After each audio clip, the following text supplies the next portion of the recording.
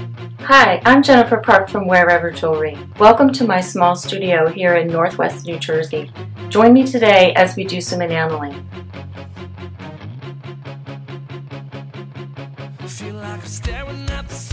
I like to use the rolling mill to texture my metal. It really helps to catch the light underneath the enamel.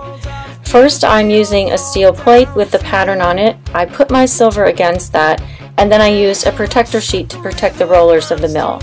I roll it through and the pattern is pressed into the silver.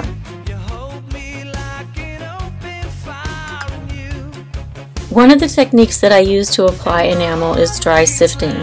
First, I spray a mixture of clear fire, which is a special enamel glue mixed with distilled water, onto the piece, and then I use a sifter to sprinkle on the enamel. For pieces that are going to become cloisonné, I use tweezers and pliers to form the wires directly over my drawing. We'll wet pack enamel into the partitions or cloisons on the front of the piece.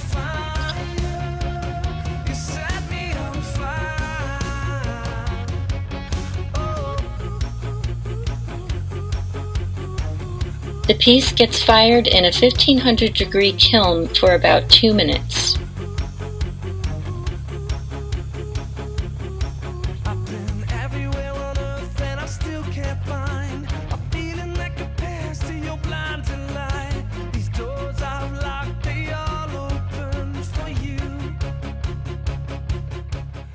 If you'd like to know more about my work or enameling, please visit my website, weareverjewelry.com, and follow me on Facebook, Instagram, Twitter, and Pinterest.